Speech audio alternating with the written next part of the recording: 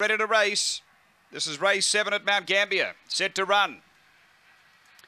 Ready, racing, and it's a nice line away. The speed from Bushman's Faith is pushing on, looking for the lead. It's going to get it too.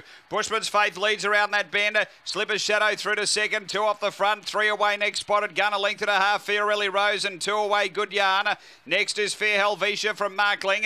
And Cries Bob is back at the tail end. Down the back front runner is Bushman's Faith. Out by nearly 3 now on Slipper's Shadow. 4 away Good Yarn making ground. They're on the turn. Bushman's Faith clear over Slipper's Shadow and Good Yarn, and Bushman's Faith too good. Second close. Slipper's Shadow in a photo with Good Yarn, who put a big dive in right on the post. Then spotted Gun. Behind those, Fiorelli Rose, Markling. It was back toward the tail end. And the time here is around 30 and 60 over there, Fair Helvetia as well, after race number 7. So we stand by here. Race 7, and too good here. Bushman's Faith, all the way pretty much. In fact, he grabbed the lead 30 metres or so after beginning, and that was it. 30 and 40 is that run, 30 and 40.